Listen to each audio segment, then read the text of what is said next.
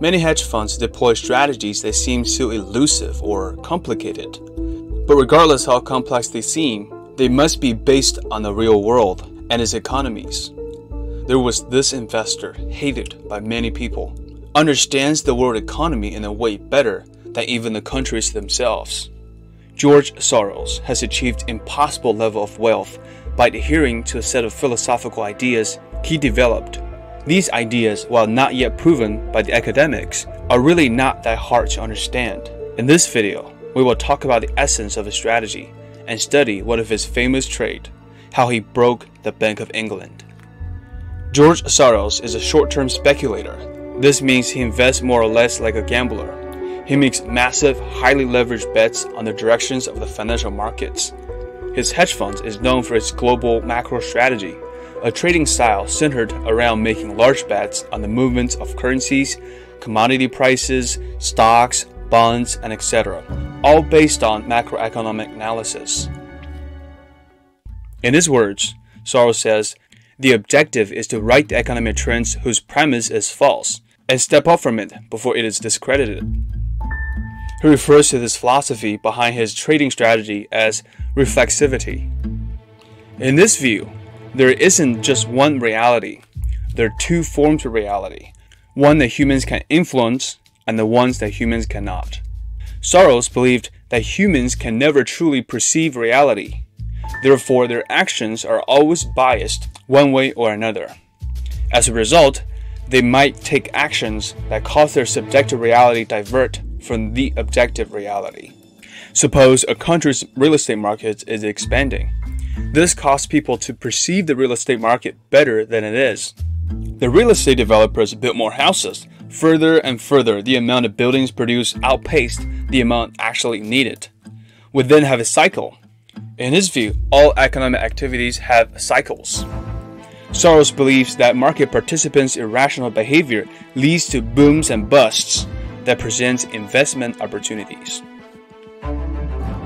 Using the same analysis in 1992, George Soros and a group of speculators broke the Bank of England by forcing the British government to pull the pound from the European Exchange Rate Commission.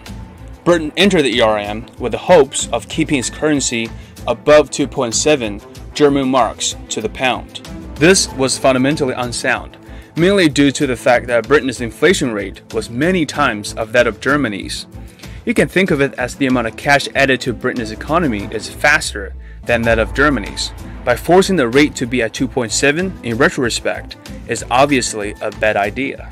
When British government decided to raise interest rates in order to stop the pressure on sterling, I said to my partner, now this is the wrong policy for the British government in the long term.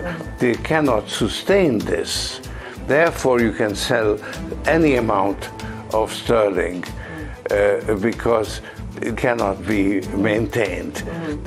So I said, go for the jugular, go for the kill. In the early 90s, Britain's economy was in recession. As a result, they had to print more money to stimulate its economy. This will inevitably cause the currency to depreciate. However, the British Prime Minister at that time, John Major, kept insisting on keeping the sterling's position in the EU.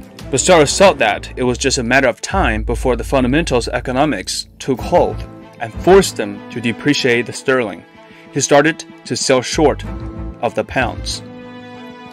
This caused the exchange rate of pound to depreciate violently. As a countermeasure, the British government even used almost $26 billion of currency reserve to prevent that from happening. Yet, they couldn't stop the pounds from depreciating against many currencies. Consequently, the British government gave in and withdrew from the ERM once it became clear that it was losing billions of dollars. I was only one of many market participants that were selling sterling. So I did not really break the Bank of England because if there weren't so many other people doing it, it wouldn't have happened. I just became identified as the embodiment of the financial markets, you see. Soros made over $1 billion from this trade. This is equivalent to taking 12.5 pounds from every UK citizen at that time. Global macro strategy is hard for average investors to follow, but it doesn't mean that we can't learn from Soros' ways of speculating on certain financial assets. Like countries, companies often exhibit irrational behaviors. For example, taking out more loans to fund risky projects.